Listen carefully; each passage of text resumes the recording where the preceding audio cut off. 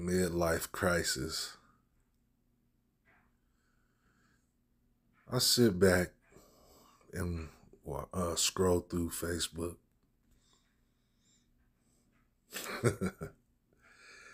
And you can't help but laugh at yourself because you was part of that crowd.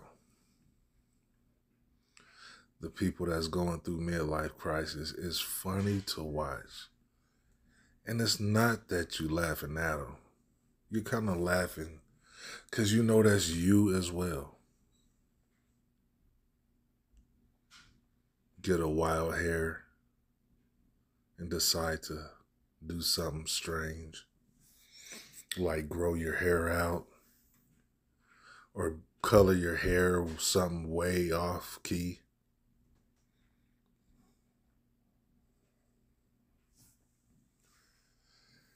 Yeah, I see these guys my age flexing with gold baseball caps. We in the building. We out here. Man, if you don't stop that. Nah, but I was right along with them.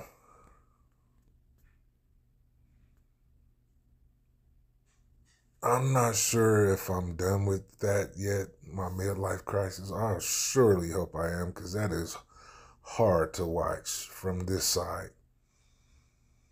From the other side, from the outside looking in, it is hard to watch, fellas. And I don't know about the ladies, because I don't watch the ladies go through no midlife crisis. It's usually the dudes. We out here. I got my gold, I'm flexing. You see my new watch? I got these J's on. What did Kevin Samuels say? Kevin Samuels said he don't even wear no gym shoes. Rest in peace. He bought all dress shoes. Dressed like a grown man. You know what? I kind of agree with him. You don't want to... When I was younger, in my 20s, I said, when I get to my 40s, I'm going to still dress young. Because I want to be cool. From the outside looking in, you don't look cool. You look like you're trying to hold on. And it's sad, man. It's hard to watch. Telling you, it's hard to watch. And if I see it, you know the females see it. Because they notice way more than we do. So they can read us like a book real quick, real nice and easy.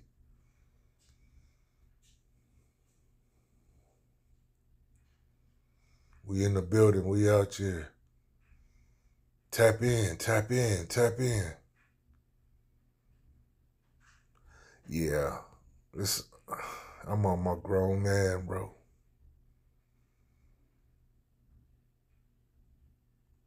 Start dressing up. What brought this to my memory? Well, to my mind today. I don't get to look in the mirror much. Except when I'm at truck stops, and the lighting in those bathrooms is not like the lighting in your own restroom. So I get home. I look in the mirror and I just see all these grays in my hair, beard, and my crop. I said, shoot, I might as well embrace it. I might pull a different type of chick. I see them older chicks looking at me. I see them. But everybody want a younger chick, but she gonna run circles around me. And we ain't gonna be on the same level. Shoot, my last relationship, a girl was older than me. She was 5 years older than me. I be pulling the old ladies, and my homies know that.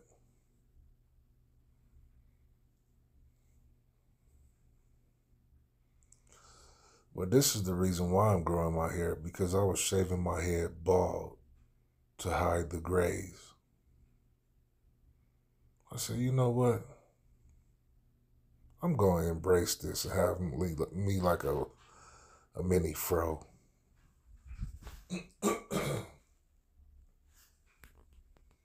Yes, indeed. Because I refuse to dye my hair. I just be grayed out. My cousin had a point. My cousin say he live in Chicago, so you know what he deal with. So when the young boys see him, he got a big old gray beard. It's like, oh, that's just the old dude. Don't mess with him. Because when I had my hair, my dreads, I was attracting a lot of attention from the unwanted attention.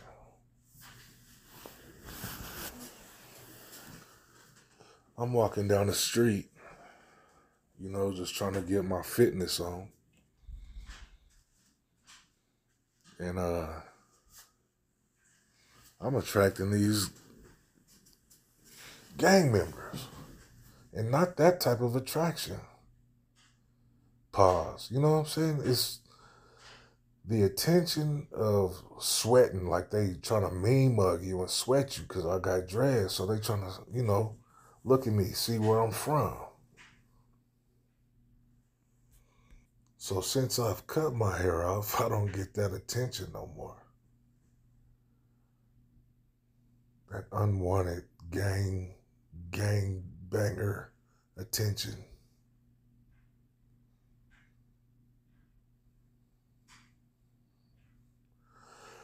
Yeah, so embrace it.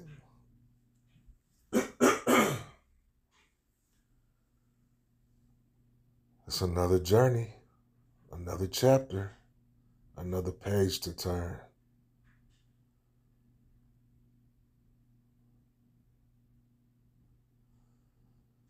What about being single? Staying single? Really not by choice. I think it's God's will, because there's a lot of people that's single right now. And this is the time that all of us are single. We need to be getting closer to God. Think about it. When have you seen this many single people? I don't remember a time like this. So I think it's a set time that God has set upon us to focus on us. Because you can't. Yeah, two heads is better than one. However,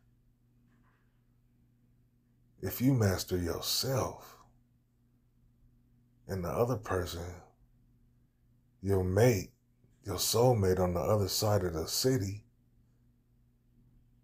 they master themselves. Now think about how great you'll be. So this period is a time to master yourself. Self-control. All that damage that we have, trauma that we have, I really think this is that period. And the only reason I say that, because everybody's single right now. Not everybody. Of course not everybody. But I've never seen this many single people ever. I don't know if you be on Facebook like me, but every single day I see somebody talking about how single they are. When have you ever seen that? I'm guilty of it. I slightly be throwing little hints out there. Yes, I do it. You know the last thing I said about being single? I said, it's that time of season. I said, 'tis the season for me to find a movie buddy. Netflix and chill. But I didn't say Netflix and chill. I said Tubi and smash.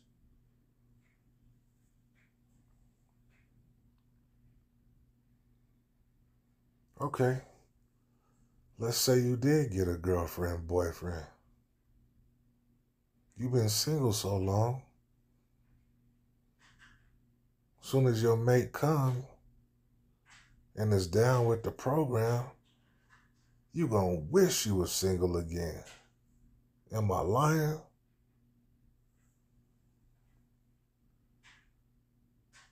So embrace this time. This time period that we in, this era, embrace that. The single life. It gets lonely. It gets depressing. And I'll be the main one with like, well, fuck it then. I guess I'm gonna be single for the rest of my life. Fuck it then. Yeah, that's me. You just want somebody to think you dope. That's all. I just want somebody to think I'm dope. Not in music, just as a person. Like, that's a dope dude. She digging me. And vice versa for the ladies. You just want somebody to think you dope and smart, make you laugh, or you make them laugh is what I meant to say. Shoot. We were made to do that. I mean, I've done all I can to attract someone. My homeboy told me, wait till your hair get long, bro. You gonna be really pulling them. That didn't work. I remember when I cut my hair off, I was attracting a whole different caliber of woman. Rocking a bald head, I was attracting different type of women than when I had hair. Still single. Well, fuck it then. I'm gonna just stay single for the rest of my life. Pity party. Having a little pity. Who gonna feel sorry for you? Man, this is a different time. it's really unforgiving. Ain't nobody gonna cook for you but you. Ain't nobody to feel sorry for you. When you get sick, who gonna take care of you? Nobody. Just you. Yeah, I've been sick this year. And my kids hate to see me sick, so they kind of stay away. So it's just you. My kids get frustrated. And you know what I was doing? Self-medicating. Because you just want to feel better when you're sick. So what do? What I do? Should go to the liquor store. Self-medicate. Get you a... Never mind. No need to go into detail. Because I don't want to trigger nobody.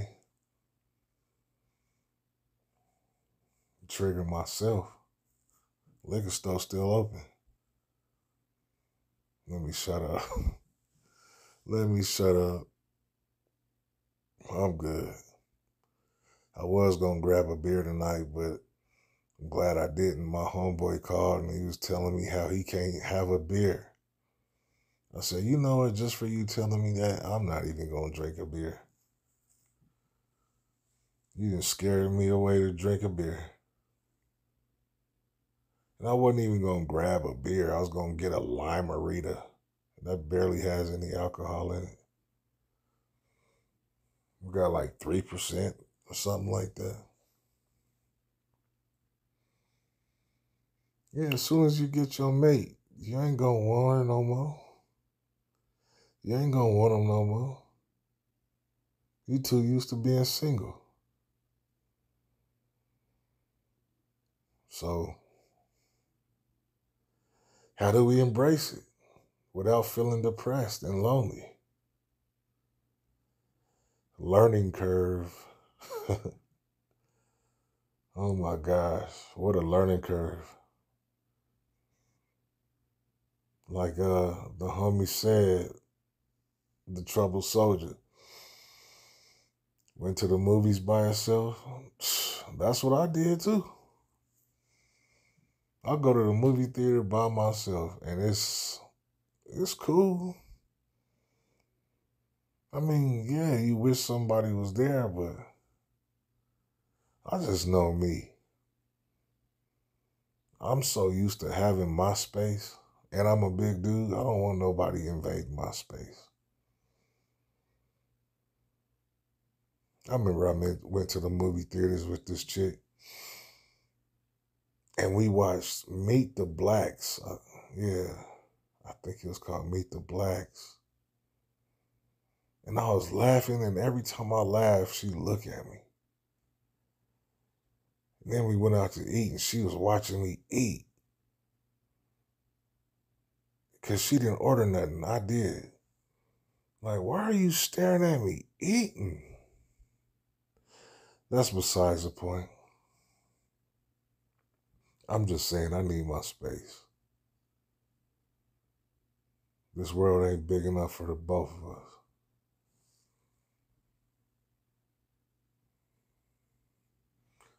So embrace the single life, embrace the grays, and dress like a grown-up.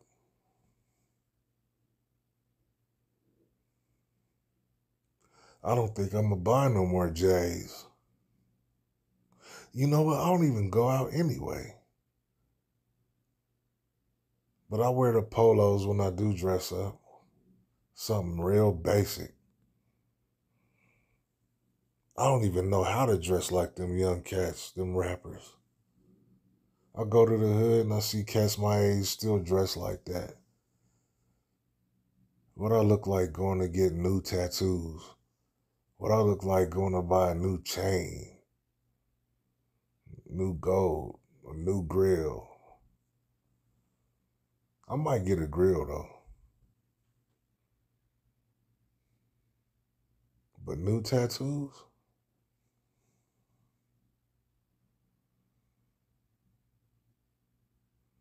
I remember my ex-wife mom, she was all of 59, 60, still getting struck up. I'm like, why? To each their own. To each their own. It's my prerogative. It's your prerogative. I do want to get my arm filled up with a music note. But for what?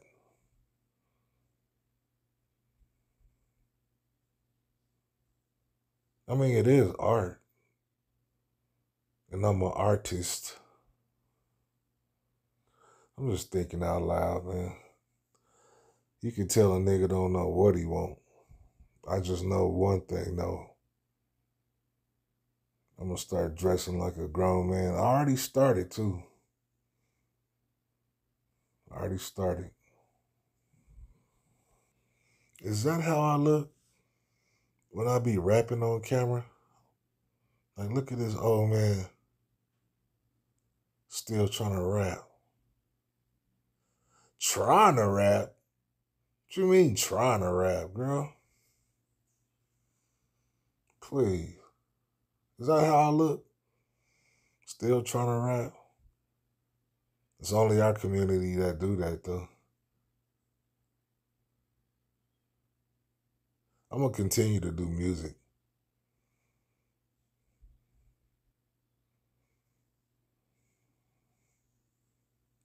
My music is just going to be more mature.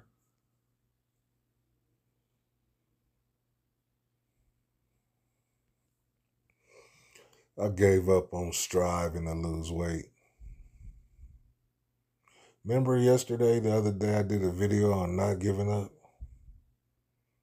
Well, I gave up on striving to lose weight. And this is what I did, though. Instead of giving up, I gave it to God. I said, God, this is in your hands because I've tried everything. I give it to God.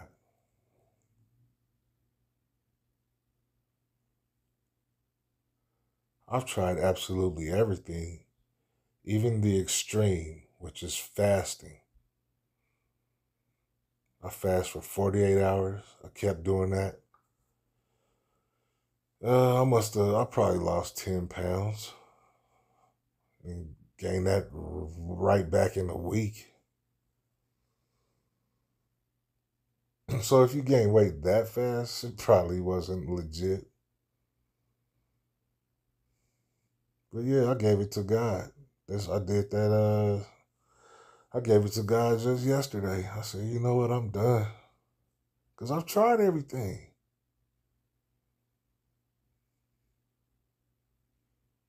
I tried walking around the block. I used to go to the gym 3 times a day. Wait. Hold on. Let me take that back. I would go to the gym hold on. Let me back up again. I would jog in the morning. Then I would go to the gym, go to work, and get off of work and go walk for 5 miles. I did that for like 3 months. And I just stayed the same.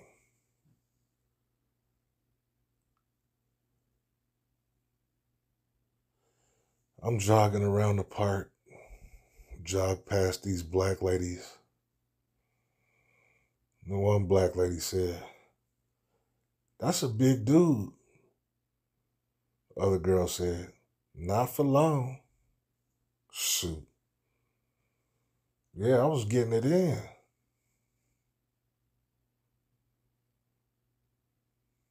Jog in the morning, go to the gym, and then walk for 5 miles after work. I did that. Man, I got stronger. That's all that happened is I got stronger. And I probably looked better, more healthy. But I didn't lose a pound. So yeah, we strive and we strive and we strive. And there's no change. That's when you give it to God. Say, God, this is in your hands. Because really, you know me, I gotta take it far left. I'm very keen to the spiritual side. I've always been, but now I'm starting to know how to fine tune it. And in my life, I can clearly see that there's a force that's going against me. It's not, I can clearly see that there's a force there. I call it the nothing. You remember that show Lost? Did y'all ever watch that show Lost? And they had that black smoke that would come terrorize the people. They called it nothing. Well, that's the force that I'm talking about. Now, you know Hollywood puts stuff on TV to tell the truth in a backhanded type of way. But yeah, this is me. Picture me. I'm walking. I love walking the streets. So I get so much clarity. I get my downloads as I'm walking. So I got a download of this force that's against me. The resistance. I've told this before, once the resistance stops resisting, that's when it's time to die. But this resistance is too much for me to handle on my own.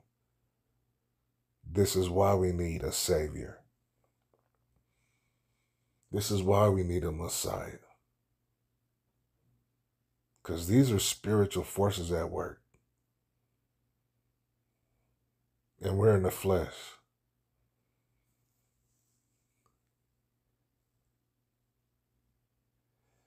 in this. Well, the Bible says this is all an illusion. So, is this a simulation? That's a whole nother, I don't even want to open that can of worms. My personal belief, yeah, it's something like a simulation. But I tell you one thing, whatever you do in the simulation, I think it has eternal effects. So it's still real life now. Don't get it too twisted. But anyway, back to the resistance. Yeah, man, it's a force against me. It's against us.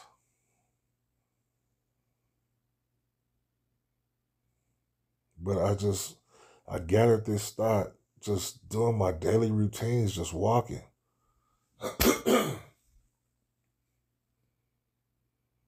I'm like, it feels like a force because every time I try, something strategically puts me, it's like a chess game. I'm like, who in the world is interested in stopping my progress so much? The universe is so vast. The universe is, I'm going to be like, dang, what's his name? Where he repeats himself 3 times. Dr. Umar Johnson. The universe is so vast. The universe is so vast. He wants you to really know that point. The universe is so vast till it can direct its attention directly on you. You alone. The universe said, I got time for that. I got time for that. That's how big the universe is. The resistance is good, I guess. But it's annoying because I can't get what I want.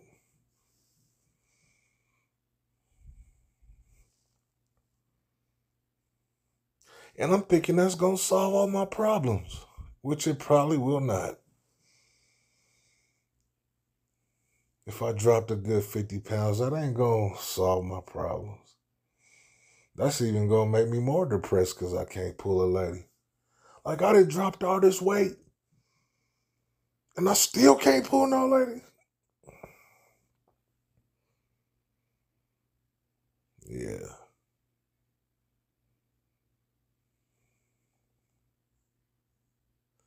The universe is so vast it can focus attention on you and you alone. Focus his whole attention. I'm thinking to myself, what and who and where can focus its attention on me alone? Who has that type of time? Because some things ain't the devil, man. I don't think everything's Satan, bro. I don't even like saying that name. I don't think everything's the devil. Some of it is the flesh, our own desires. Somebody said this one time, like the Bible don't tell you everything.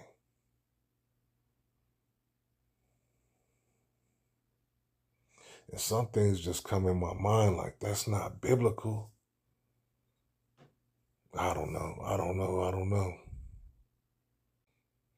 Well, I guess I'm going to just sit back, drink my water and drink my tea and wait on God. Whatever God say, whenever he say go, I'll go. That's how I've been rolling.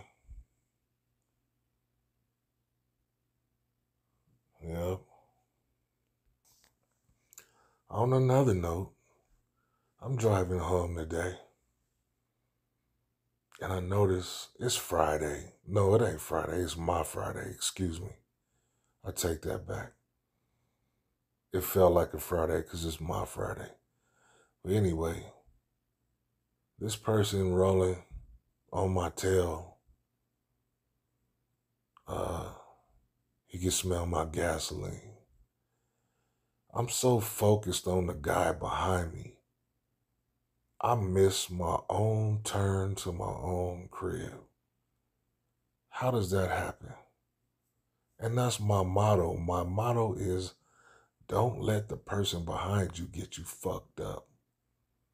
That's my motto. You know, I drive trucks for a living, so that's my motto. Don't let the person rush you behind you, because that's how you can mess up, especially in a truck. So I killed my own motto by worrying about this person behind me so close on my tail, I missed the turn to my crib. What part of the game is this?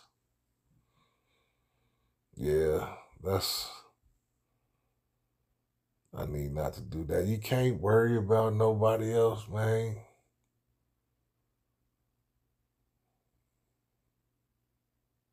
How did that even happen? That's too funny. So yeah, embrace your age. Embrace life. I'm starting to dress like a grown man now. You know what I'm saying? Button ups, polos. I ain't got no dress shoes yet, but yeah, that's next. Holla at you.